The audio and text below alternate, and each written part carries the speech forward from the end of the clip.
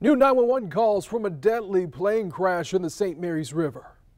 We've had a plane crash there somewhere in the marsh on the St. Mary's River. He thinks there's some debris on the Florida side from the plane crash. They believe it's a small plane.